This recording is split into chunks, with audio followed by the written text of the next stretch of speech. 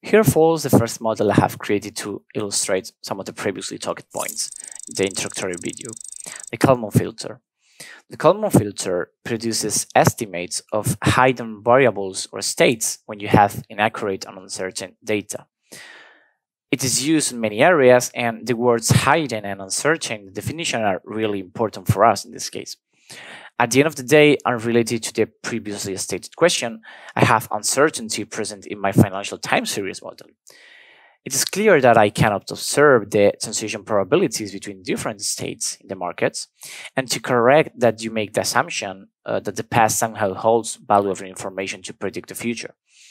The reality is that you know the basic rules, but the interactions create a complex environment in which there are certain hidden states you cannot directly observe. Hence, you need to assume that there is uncertainty present in the decision making just to logically approach the research hypothesis. I will talk about the uncertain outcomes and Bayesian approach in a bit. That will be also really interesting. Let's first get to the code implementation to continue the analysis. In this case, I want to focus a lot on the theory back in the Kalman filter because I want to make these lectures as practical as possible. However, I will leave some resources I personally found useful in the past to understand how it works.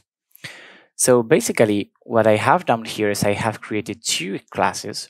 One for working with the close of an asset or a portfolio, and at the same time, we can work also with the returns, and we will see both plots. And I just have defined different import statements, and I have imported the base model that is just, you can find it in the model.py script. That is just a way of creating a very basic model that we will override the different methods that it has. At the same time, I have also imported the FilterPy library that holds all the necessary classes to work with the Kalman filter. All the methods in the class have different comments so that you can go directly with the different definitions and understand what each method is doing. If you had any doubt regarding that, just be sure to comment that into the comments box below so that we can take a look and try to help you as much as possible to fix that or to even give more information about the implementation. The Kalman filter is the analytical implementation of Bayesian filtering recursions, so for linear Gaussian state space models. With this definition, I have introduced some way the Bayesian approach to modeling, but let's set it apart for now. Kalman filters are based on linear dynamical systems discretized in the time domain. They are kind of modeled on a Markov chain built on linear factors perturbed by errors that may include or not Gaussian noise. I hope that you are enthusiastic about this modeling technique because it has two of the components that I have previously presented, that is Markov modeling and Bayesian approaches. One of the caveats, depending on how you interpret it, of the Kalman filter is that it doesn't take the residuals into account. That is, it doesn't explicitly look at how much it has failed in the prediction when doing its prediction at the end of the day. So apart from that, the normal Kalman filter is a linear model.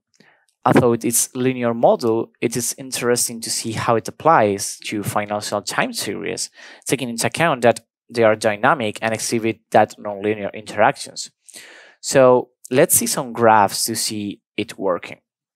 I have just hit the play button onto the Kalman filter close class, and simply stated, the Kalman filter smooths the series and creates a moving average like behavior in the closed price series.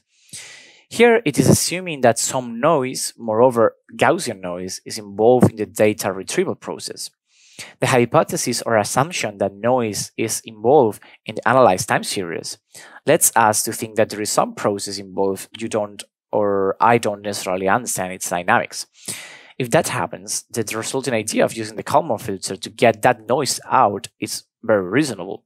We can look at even other graphs to see how the moving average kind of behavior is stated, like I said, in DAX, even in the euro dollar, or in the GBP, GPY.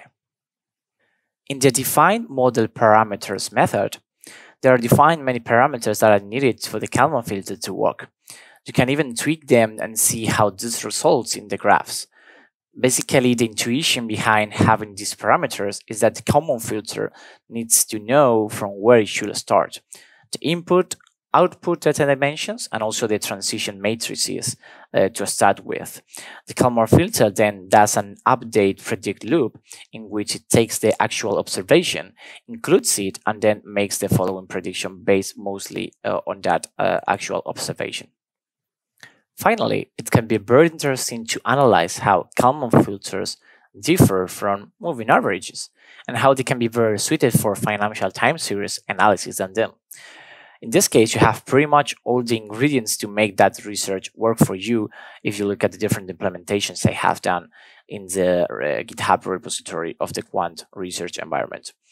To wrap up this series, apart from the researched Kalman filter, there are alternatives like the standard Kalman filter that are, in order to make state estimations on nonlinear systems, one of the possible approaches is to linearize that system that we are researching around its current state and force that filter to use this previous delinearized version on your system as a model.